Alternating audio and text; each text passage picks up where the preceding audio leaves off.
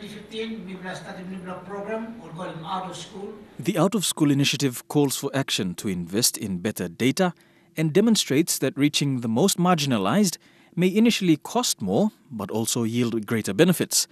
Better statistics and innovative tools can help guide governments and donor agencies to allocate their funding more effectively and efficiently.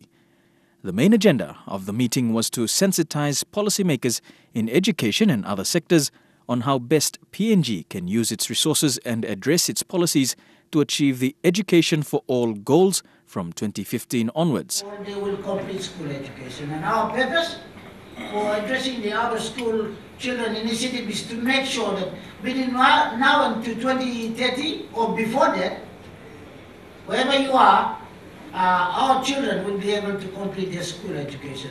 And from 2015 onwards, that will now be no longer a thing. That is history from the past.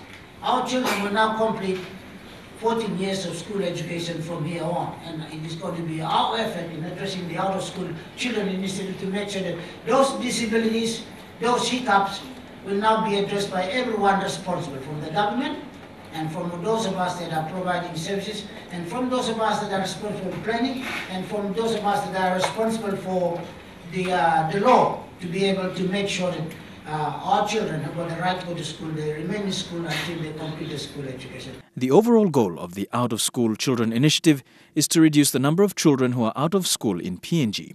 This will be done by developing detailed profiles of out-of-school children and children in school who are at risk of dropping out, assessing the underlying barriers that prevent those children from completing basic education, and recommending innovative policies and strategies that can bring them into school and keep them there.